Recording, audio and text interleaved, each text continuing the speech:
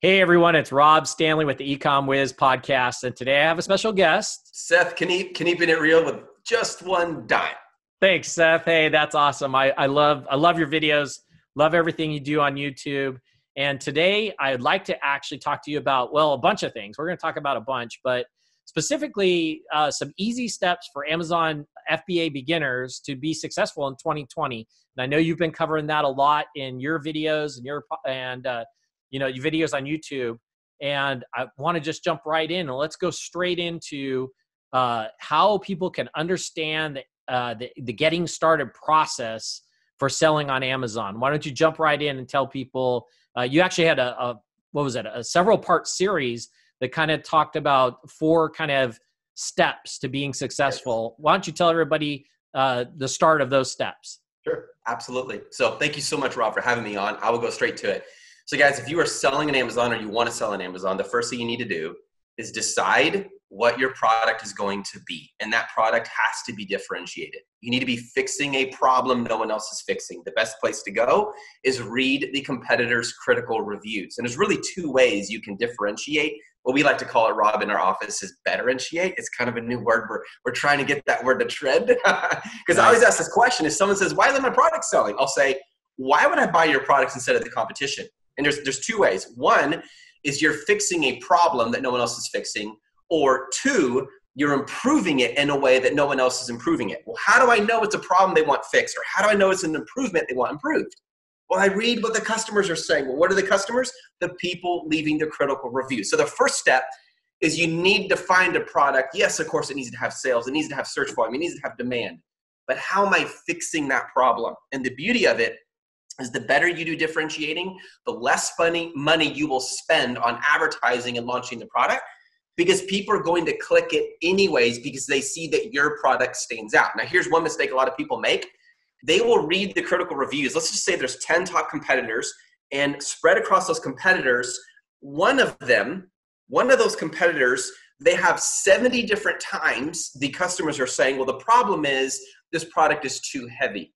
And so what a lot of sellers will think is, oh, well, since that's the most common complaint, I'm going to make a light version of it by using a superior material. The problem with that is that's much less effective than if of the top 10 competitors, each of them 5 times a critical review said the problem is the product is too heavy. Even though that's much fewer, that's only 50 occurrences of the problem, much fewer than 70. Because the problem is spread out, it'll actually convert better. Because when people look at products, they don't just look at one and see, oh, a lot of complaints on this. They look at multiple, and it's the one they see coming up the most across the board of competitors. That's the most important problem to fix. Yeah, I think you also have to be aware of, taking that example you gave with maybe it's too heavy. They switch to a different material. You could run into other issues with that material, A, and B, now your price point could maybe be higher, that maybe people are at that point, they're like, hey, for that extra price difference, I'll just go with it being heavier. So you kind of have to be careful of that also.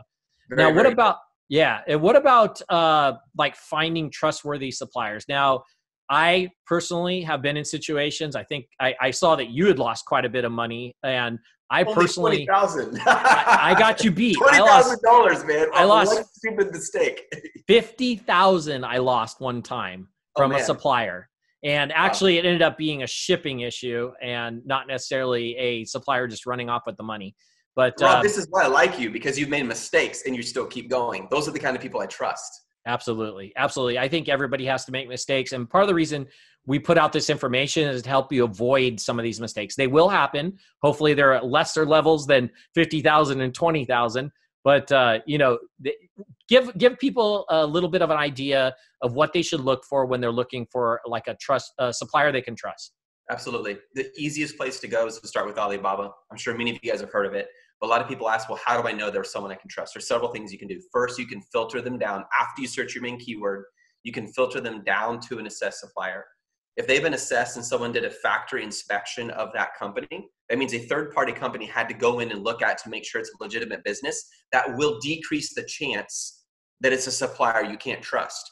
Years ago, Alibaba had a lot more scams on it than it does today. Alibaba fired a ton of their staff. There were a lot of these schemes and scams going on, and they just revamped everything on the back end to really raise the bar. And that's why Alibaba's continued to grow in their trust index versus way back in like the mid 2000s. So it really has improved. So that's the first thing you can do. Second, ask for a sample. Do not negotiate on a sample. It looks amateur.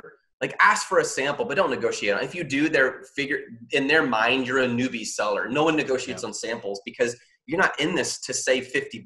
You're in this to make $100,000. And so what you negotiate is the large quantities. When you ask for the sample, if they can't send it to you within a week and a half, then they're probably a trading company. Many of them, if you go to the About section on Alibaba, it'll show you, it'll say that it's either a trading company or a manufacturer or both. But you don't ever know if that's entirely true. So for example, there could be a supplier out there that's making these coffee mugs, and they specialize in what is called new bone china, the material of these coffee mugs. Mm-hmm. But you might come along and say, well, yeah, I need those coffee mugs, but I'd also like a coaster to go underneath it. And I say, no problem, we got it covered. I guarantee they do not make the coaster. They're sourcing it from someone else. Their factory's not set up to make products out of cork when their factory is set up to make products out of new bone china. And there's nothing wrong with the trading company. Just understand it's not as clean as it's a trading company or it's a supplier. A lot of suppliers will be the supplier. Yes, they'll upcharge you so they make money, but they will manage the process of finding someone else so you don't have to. You pay a little more for it. They're not going to tell you this. And they become your one-stop shop supplier. That's completely legit. But when it comes to the main product, Rob, I want to know that it is the manufacturer. I want to know that they specialize in new bone china. Therefore, if they can't send me that sample within a week and a half, they're probably getting it from another company. And that sample is not, it's not the model that I want them to build. It's just a sample of their workmanship. You know, if they're a real supplier, they should have products sitting all over the place, like extra products. They couldn't get it in the box. When they packed it up, they have an extra, 50 products over here and they haven't sold it yet. So that shouldn't be an issue. The goal is to test the speed of shipping, like how quickly do they have it ready? And then second, the goal is to test the workmanship. Yep. Third, if you are able to, well, actually, let me go back before I go there. Third, get them on WeChat. Their favorite application is WeChat, and you get them on video and just directly ask them, do you sell on Amazon? If they talk to you over video chat, the chances of them lying about that is much less. Now, in Chinese culture, it's more normal to lie in business and say yes to everything, even if it's no to half the questions. Whereas in other like Western countries, we see that as immoral. They don't. Yeah. And just a reality people need to be aware of. But if you get them on video chat, the chances of them lying are much less. You just ask them directly and tell them, either way, I'm going to find out. Either way, we're going to do a factory inspection and a product inspection. I just want to know ahead of time. If they sell on Amazon, does that mean it's a deal breaker? Not necessarily. It depends. In most cases, for me, it is a deal breaker. The fourth thing is, once you begin negotiating with them, negotiate on the big quantities, not the small quantities. So earlier I said, don't negotiate on the sample. You also don't want to negotiate on your first batch if it's only, let's say, 250. In fact, the way I look at it, Rob, I'm not just investing in my product. I'm investing in the listing that holds my product. So if I lose money on my first batch, let's say I get it down to 200 MOQ, minimum order quantity, let's just say I break even, and it's just enough to get the product selling and to get ranking, I just invested in my listing. And as soon as I'm about to run out of inventory, if I can't get the next shipment in, I close that listing to freeze my BSR, I get the next order, I send it in. That's where I make money for two reasons. Number one, it's a bigger batch, so my cost per unit should be lower.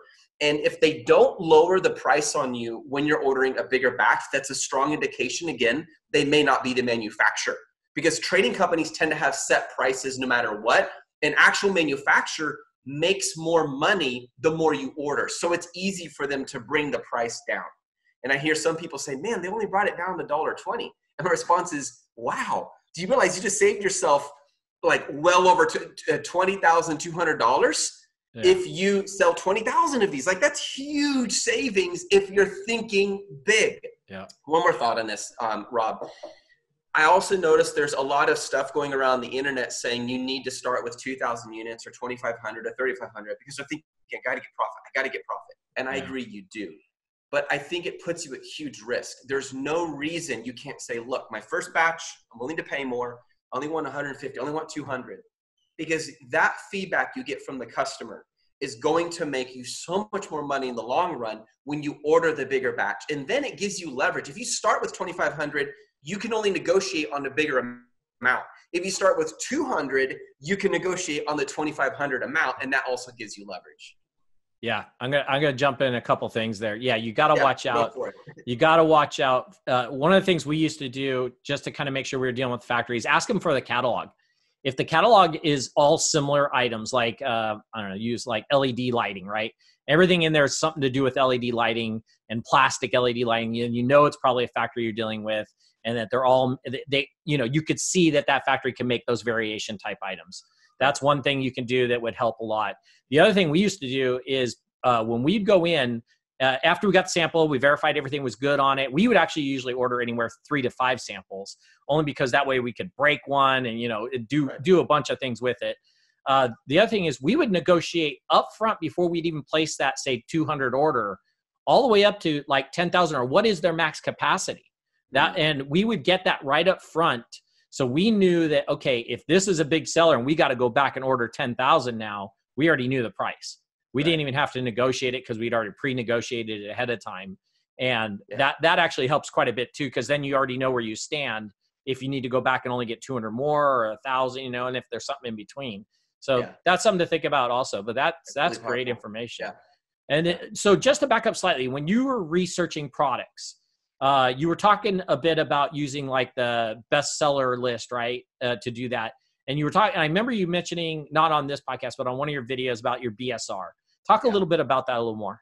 Sure. So BSR stands for bestsellers ranking. And what it means is, and I love this illustration. Imagine you're in a race with 100 people and you are number 3. Okay. Now imagine you're in a race with 10 people and you come in 3rd place. When you're in a race with 100 people, to get 3rd place is a much bigger achievement than if only 10 people. So BSR is completely dependent on and relative to the number of product listings within that main category. So for example, if it's kitchen products, the lower your number, the faster you're selling per day, which is great. That's awesome. But some people, they look at that and they say, well, I need an exact BSR across the board. Well, it doesn't work like that, because if I go into, let's say, handmade goods, which is a much lower quantity of offerings, then getting a, let's say, 1,000 BSR is not nearly as impressive as if I get a 1,000 BSR in kitchen. Now, there's something on this, Rob, I want to share because I find it so interesting, and some of our students and coaches have applied it super effectively. We have been talking a lot lately about low profile products. What I mean by that is products that there's only 3 competitors for and the sales are strong, but the actual price of the product is high. In other words, the sale price range might be from 200 to 250. And I know that scares the freak out of some people at the beginning, because they think, wait a minute, Rob said there's no freaking way on earth I'm going to source a product. Like, I can imagine what the per unit cost for that is. But hold on, there's 2 reasons it often will cost you much less money and make you far less headache. Number 1, the MOQ on higher cost products is always lower. Just as a general rule, if you're buying, let's say, refrigerators, then your MOQ might be, and this is somewhat random because I have not sourced refrigerators, Rob, but 20 instead of 200 of some other product, okay? The nice thing about it is, because the majority of sellers are intimidated by those numbers, they won't even enter that category, just a few specialists. Therefore, when you run PPC, your cost per click for your keywords is far lower. It's like if I am, let's say, sorry, I always have to use a coffee mug. I've done it for 4 years and it won't stop. So let's just, like, someone one day, they're like on my video, they go, Seth, can you use a different item instead of a coffee mug? I'm like, sure. So last time I used a shambong, which is like this weird, like, what is it? It's like for alcohol and it's got this tube. It looks like for smoking a vape or weed or something. I promise I don't smoke weed. Anyways, I'm getting off topic. If I am selling this coffee mug, and let's say there are 25 high competitors, and based on the standards I like to use, Rob, if they're selling about 15 times a day or more, that I would consider a strong seller, a competitor. Sure. Let's say there's 50 competitors. That means there's a lot of competitors bidding on the keyword Sweden coffee mug. Yeah. Therefore, just like if I'm at a bidding auction, the more people there, the higher the price gets, because there's someone there with deep pockets who's going to keep bidding until it's really expensive. But if this is a refrigerator and there's only 3 top competitors, there's not a lot of bidders. The cost of the PPC goes down drastically. Additionally, and Rob, this is my favorite part, you have fixed costs. So for example, let's just take 2 examples. Okay, let's say I have a coffee mug here and I'm going to sell it for 15 bucks, which is a terrible price to sell product for. I don't think anyone should sell a product for less than $25 anyways. Yeah. Now let's say I have another item here. It's not a coffee mug, but it's about the same size and weight, and it sells for 50 bucks. The cost for shipping these is pretty much the same. The only thing that can vary is a product category, and that can affect the kind of tariff you have to pay based on the kind of product from your HTIC code. The FBA fees are the same. Yep. Because again, they're based on size and weight. The only 2 things that are different is the referral fee, because it's a percentage of the sale, and then obviously the manufacturing cost. So in other words, I have fixed costs that don't go higher when the price of the product type goes higher. Therefore, as a general rule, the higher price items you sell, the fatter your margins will be. The fewer keyword competition you have, the easier your PPC strategy, the more money you're going to make. Absolutely. On the Amazon business I had, and I mentioned this on the podcast before, some of the products that did the best were actually oversized products. Yeah. Things that people wouldn't go after because they run away from them. Yeah, they didn't fit in the little box they wanted it in, right? Well, it doesn't go ever to us. It goes straight to Amazon. So what do I care? In fact, it actually helped out because we could fit a lot more stuff in like a 40-foot container and, put several different products in there. You get your best discount when you go to I think it's like a 40-footer and you fill it completely with your own items and go straight to FBA. I mean, and then I remember one time we did really well. This was quite a few years ago before it really took off, was patio furniture. Now, we all know patio furniture takes up a lot of space and you get very few of them into a container. Right. And man, we did great on it until, you got like Costco came in and a bunch of others and started carrying patio furniture cheaper because, they're doing, thousands of containers versus the few we were doing. But yeah, you're right. Remember back, Rob, when it was really popular to say it fits in a shoebox? Remember that? Yeah. I used to teach the same thing years ago, and I applied it.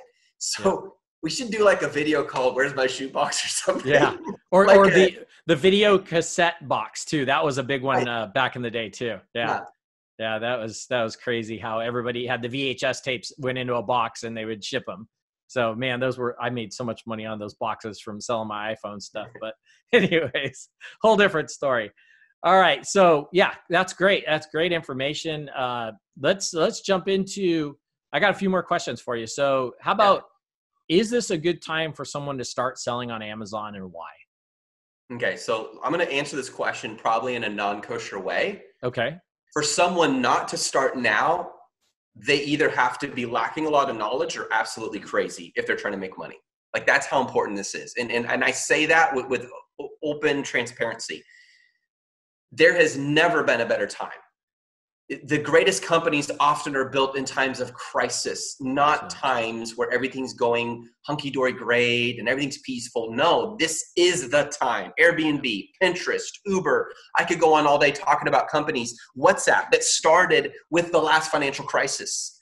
What's unique though about this crisis that wasn't true of 2008 to 2010, which I love, Rob, is this crisis is specifically driving people to sell online and to buy online. That's the crazy part. If someone gave me a dime for every time they said, I'm going to wait till things are normal, I would be twice the millionaire I am. Because they say that, and I say, why are you looking for normality? Opportunity is always in the moment, at the heart of stress, conflict, fear, worry, destruction. I know it sounds weird, but it's true. Like, when do people grow the most? When things are tough. When I look at my marriage, the times that we grew the most was when things were really hard. That helped us to establish a foundation. Well, the same is true of business. If you're trying to make money, my question is, why wouldn't you start right now? Like, what in the world do you have to lose? At the worst, you try, it doesn't work, and you grew a lot and you learned a lot. But chances are, if you do it right and you get the right knowledge and the right people like Rob working with you and helping, oh my goodness, you can blow this up. Absolutely 1000%. We just took a screenshot yesterday of one of the stores we're building, almost 500,000 in the last 30 days. Wow. I'll send it to you later if you want to use it on this. Like almost 500 freaking thousand in the last 30 days, Rob. Yeah. Yeah. We started a brand new store last July.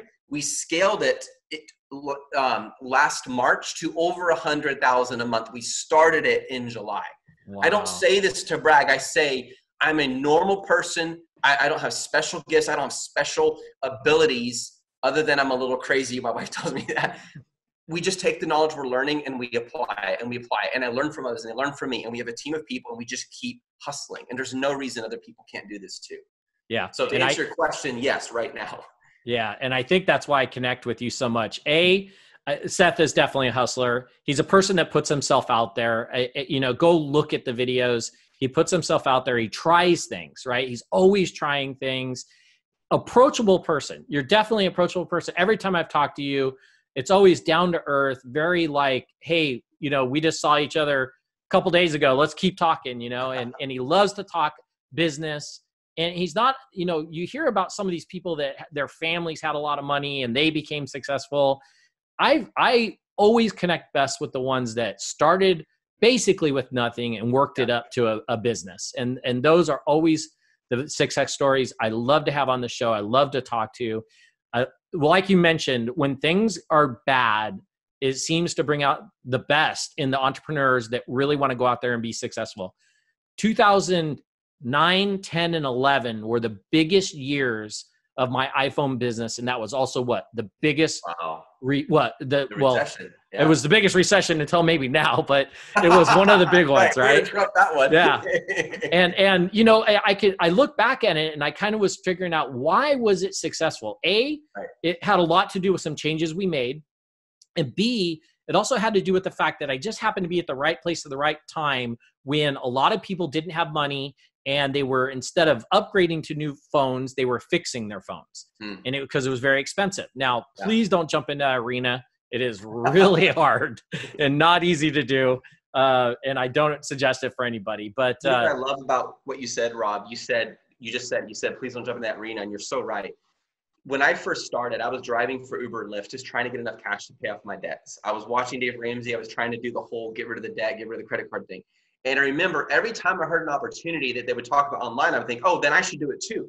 And I think that's what happens is we naturally want the masses to validate us, to make us feel more secure. So if we hear that something is working, it becomes a Me Too strategy, which results in a Me Too product, which results in a Me Too business, which results in making no money. It's actually the differentiation, not just of the product, but the strategy. You differentiated yourself. You did something unique at the right time, and it made a lot of wealth for you. That's what's so amazing is every person has unique experiences they can apply to find those hidden gem of opportunities. But as soon as it's popular and everyone's doing it, that's a sign I shouldn't be doing it. There's a different strategy I can use. And that's why I think for an entrepreneur to succeed, they have to be willing to trust their instincts and also look at data. They need intuition and observation on the personality scale. You combine those or get a partner who balances you out, and that's how you can succeed really effectively. Absolutely. You got to pivot. Because 2013 is when I jumped into my other business partner's Amazon business. Well, we called it import business back then, and started doing Amazon, right? He was already doing it, completely different product line. And that's what I wanted. I wanted something that was not anything to do with the iPhone business. I wanted to go to a completely different direction. At that time, we probably were barely selling on Amazon with the iPhone stuff, but the other company was 100% on Amazon. And man, I'm so glad I did that, because that paid off so well also in the long run, as we got more people that jumped into the iPhone business and flooded the market. So another question I have for you is kind of speaking of, different people, who does Seth kind of look up to or kind of admire in the entrepreneur world, so to speak? Yeah. So there's a few people. The first one I say is going to sound a bit cliche because a lot of people say it, but it's still true. I have a lot of respect for Gary Vee because he says it like it is, and I respect that. And he focuses on content and value. And I mean, even if you guys look at how he grew his social media platform, he did it by differentiating his strategy. He stopped trying to focus on likes and shares, and he focused on what actually people want And how can I take hustle and compassion and mix them? I never seen someone be able to say, cuss someone out so well and give them a hug and a kiss at the same time. He does that very, very effectively. Tough love and soft love. He mixes them really well. He's like the honey and what's the alternative? The lemon, I forget. I'm looking at my wife to help me. She's like, are you trying to go sweet and sour here? Exactly. Something like that. That just really fell apart. But so I really, really respect what he does, because it's almost like getting a shot of protein every day listening to him. So he's one guy. I've just recently started listening to Jocko, and he interviewed this guy who served in the military. He was Navy SEALs, and one of his eyes was taken out. His name is slipping my mind. It'll hit me in a second, or just if you want to check it out for me, look it up. Anyways, it's over 2 hours. It's an amazing, amazing interview. And he talks about this sense of entitlement. And I think entitlement is one of the most dangerous things anyone can have, because what it does is it creates a mentality that someone or something owes me something. And as long as I think that, I could say that about Apple. I was mistreated by my manager. I could say it about the guy who beat me up in front of my kids. I was sucker punched, attacked, and beat up to unconscious, bleeding. I could send you a picture. It's disgusting. In front of my 2 kids, I could say, hey, that person owes me something. Now, even though what happened was wrong, okay, I've been screwed over by suppliers. That is wrong. Even though it's wrong, if I hold on to that wrong and let it become my new identity, I will destroy my business and I will live the rest of my life as a victim. I'm not saying don't show compassion to people who've been victimized. Absolutely, we have to show that. Absolutely. But I am still responsible for my SHIT. At the end of the day, I'm the only person that gets in the way. In this particular episode, Josiah, could you look it up for me real quick? Mm-hmm. It's the Jocko one. It's so good. It had me in tears. Like it was it's episode number 22. It is 222. It's with Dan Crenshaw. And I'm telling you, anyone who wants to just really take ownership for your life, I have nothing to complain about after this guy as a 5-year-old watched his mom die of cancer. After this guy had half his vision blown away. After what he's gone through and his attitude, he used all the harm done against him and he turned it into motivation for others. And Rob, at my heart, that's what I want to do. I believe we as humans can change the world. And I believe entrepreneurs can change the world because we have the money and the brokenness to do it. And by brokenness, I mean, we've been so squished and so pulverized and so just chewed up and spit out by life that it gives us a passion and a power that is not comparable to anything. So to answer your question, Gary Vee, Jocko, and then Ted Beasley. Most people don't know him. He has mentored myself and Josiah on many occasions. He's here in Austin. He is a coach, and he helped us really understand how to run a business at a level no one has. The questions he would ask, just incredible. Ted Beasley, amazing, amazing man. So those are just 3 of the people I look up to. But there is one more I have to mention, Rob. Go ahead. It's Josiah. So Josiah just so happens to be my son. Okay. He's my business partner. And he and I get in disagreements every day, and we love it because he is the complete opposite of me. I'm the risk taker. He's defense. I'm offense. He's back end. I'm front end. I'm motivator. Is this actually going to work? Show me the data. And when you put those 2 together, he has been a phenomenal influence in my life and helping me to not make unwise decisions. So a huge, huge credit goes to him. People don't usually see him. He doesn't like being on camera. I do. Yeah. But I wouldn't be able to do what I do today if it wasn't for Josiah, who is my business partner and also my son. Yeah. Balance, right? That's the way I see it. I mean, my wife's been my business partner, ever since we met practically. But I mean, as far as a physical business, we started ours in 2001. And even though we sold them, I mean, I still, even working at Feedback Wiz, I bounce things off of her, and it's then again, like a week ago, we just celebrated 25 years of marriage, and this November will be 30 years we've been together. Congratulations, bro. That's yeah, awesome. and she's not just my wife today. That's so awesome. It is. And, it's one of those things that, she's not just my wife and my friend and my, everything. She also is that person I go to, and she's that balance because I'm like you. I could just go one direction and I go hard that one direction, right. And she'll reel me right back in with, hey, think about this or think about that. And she's like, you're heading towards a cliff. Do you see it? Like, definitely see this opportunity.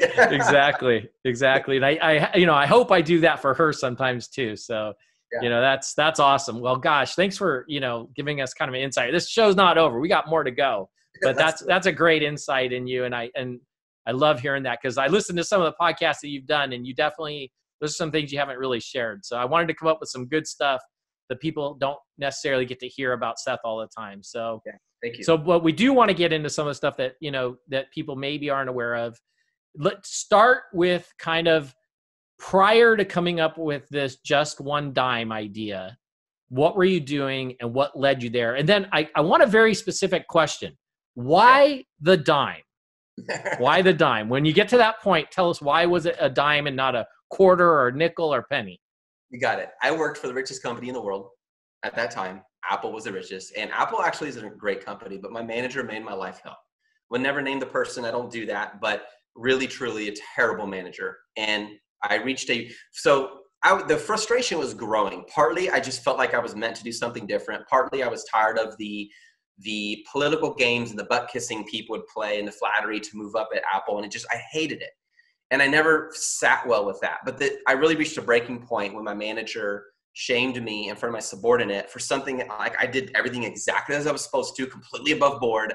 But in order to protect herself from taking the blame, I was made the scapegoat in front of my subordinate. Like, it was a really horrible situation. Like, you're following all the steps, and then they're like, oh, I'm so sorry, Seth did this. And I'm sitting here thinking, you got to be kidding me. So I was so devastated in that moment, like just crushed.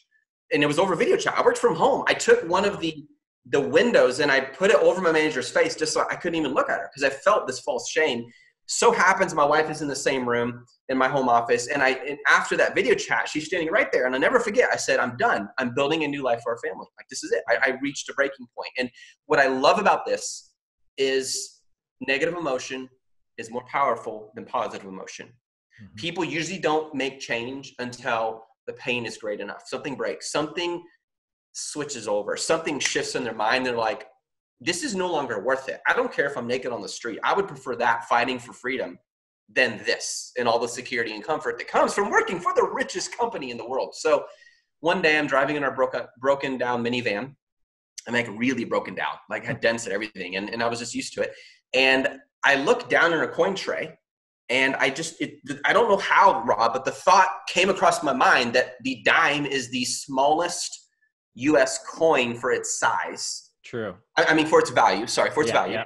And for some reason, the number 100,000 came to my mind. Like, oh man, if I had $100,000, there's so much I could do with that. I could pay off part of my house. I could do like this. The 100,000 felt like a really good goal.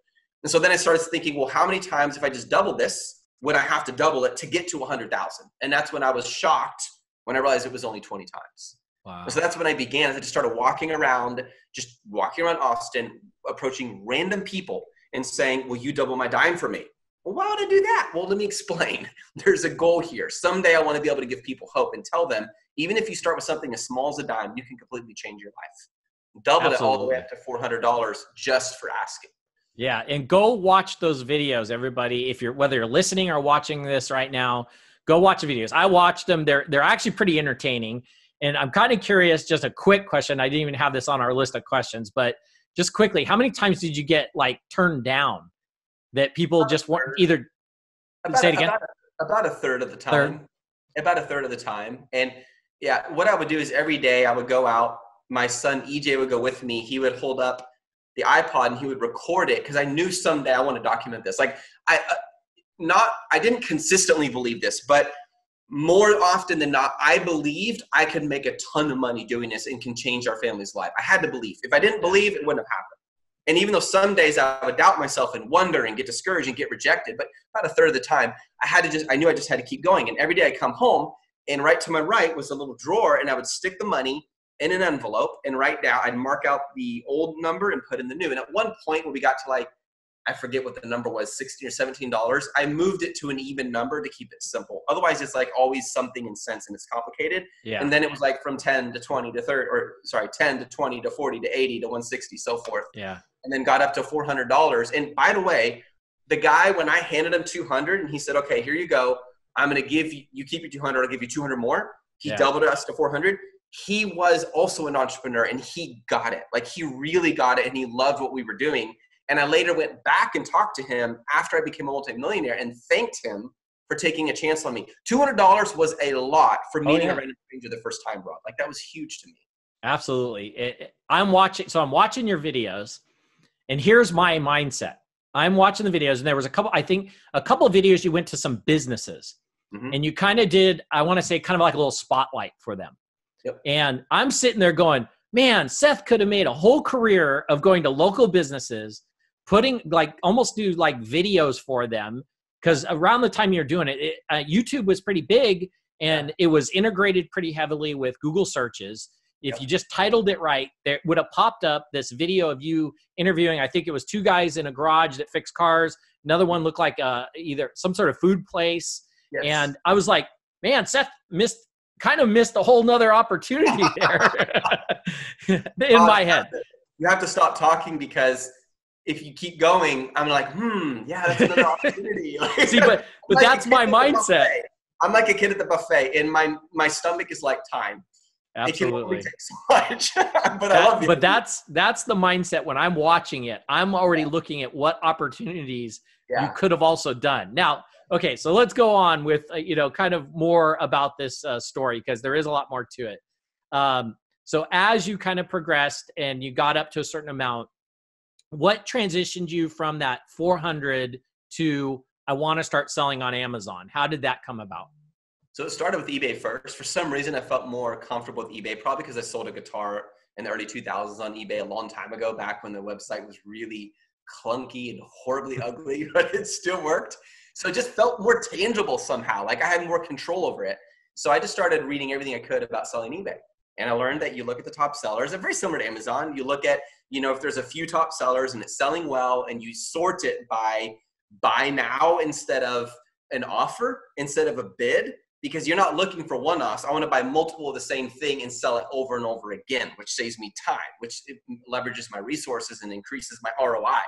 So I just started researching like crazy, and I started in the fitness health category because I love fitness. I love health. I love running and working out and tap dancing. And then I remember Pat Flynn saying, the riches are in the niches. It was like, okay, that's I got to stop looking. True. This is probably where a ton of people are looking. So I decided to go to the categories in eBay and find the most unlikely category possible. And that was cemetery. I was like, who in the world is going to go into cemetery category to sell products? And that's when I found cremation urns. That was my very first product. I put them on eBay, I made the listing, terrible pictures, bought these little whiteboards from Walmart and took the pictures, and they always looked blue, and I couldn't understand why. Well, that's because of the sky. I didn't even know that the sky could do that because it was on my front porch. But I was hustling. I was trying. I was learning. I was growing, and sold hardly any. And then one day I randomly just said, I'll try to put them on Amazon, see what happens. And then they took off. And this was FBM. When I switched over to FBA, we started selling up to 10 a day. And there were about $10 profit per product. I got them off of DHgate. So that's $100, around $100 a day. And so I created a spreadsheet, and I planned out, man, if each product did this well, how many products would I need to get to 100,000? And I would show it to my wife.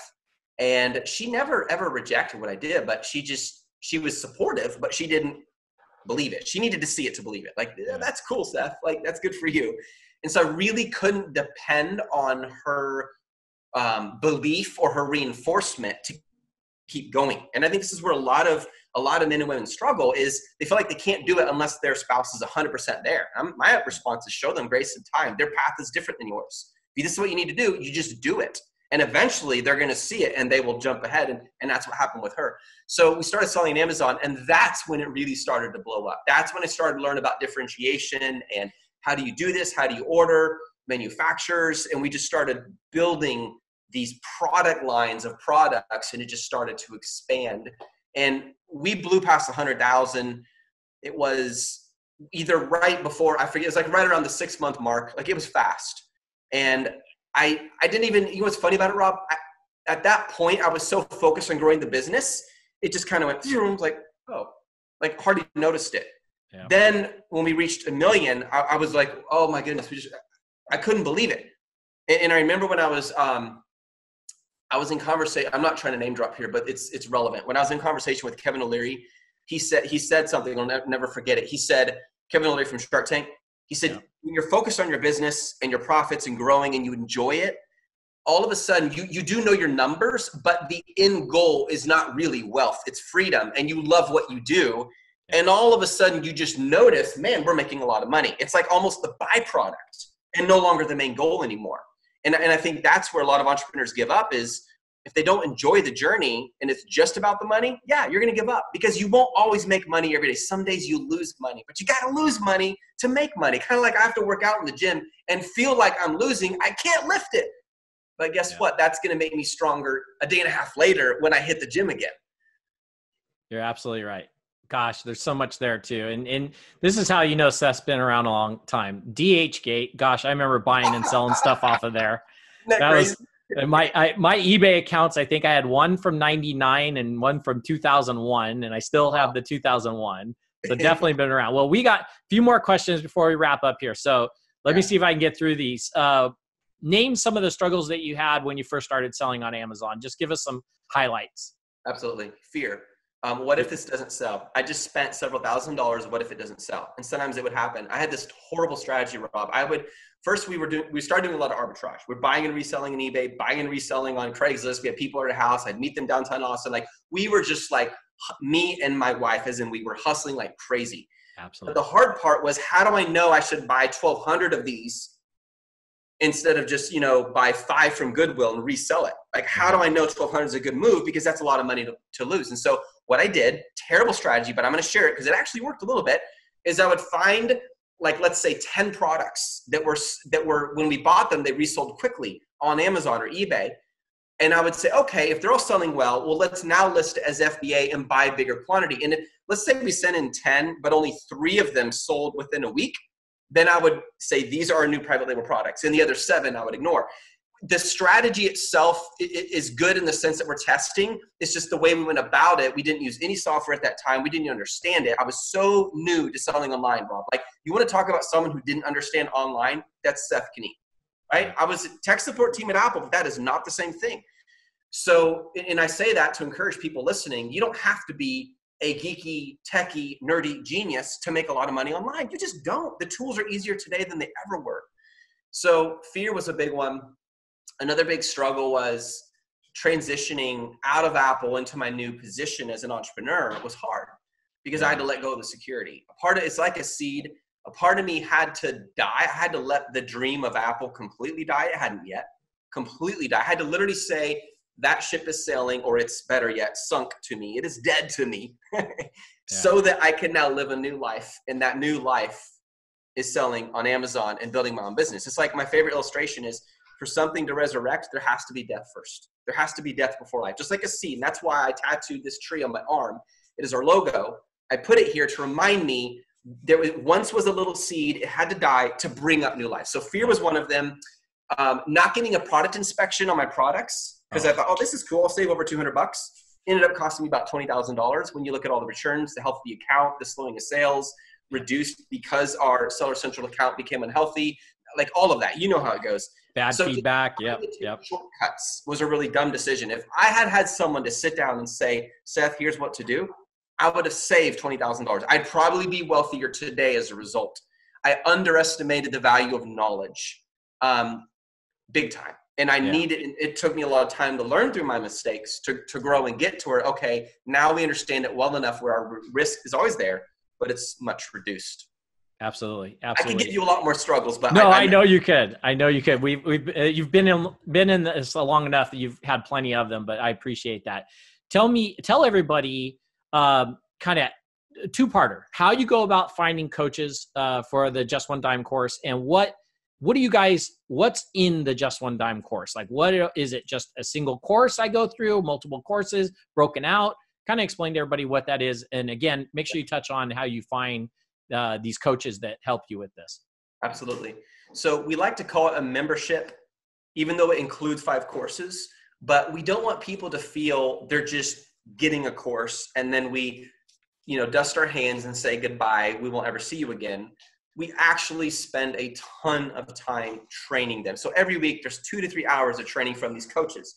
These coaches are all Amazon sellers who make a lot of money and growing. So every quarter they have to send us screenshots of their profit and loss statements and the revenue. They can't just be generating, well, we're doing 200,000 a month. That's great.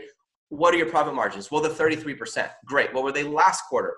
Well, they were 29%. Great. You're growing. So the requirement is they have to be growing their store and their revenue in order to qualify. We have fired coaches who didn't qualify.